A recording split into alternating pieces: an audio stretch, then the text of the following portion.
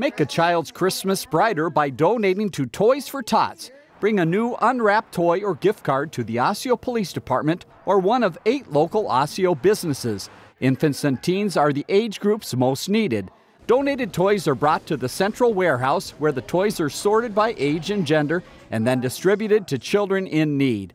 Osseo's Toys for Tots collection runs until Wednesday, December 14th. Monetary donations can also be made directly to the Marine Toys for Tots Foundation.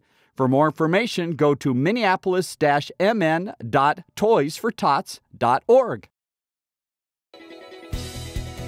Learn more about The Connection at ccxmedia.org and follow us on social media.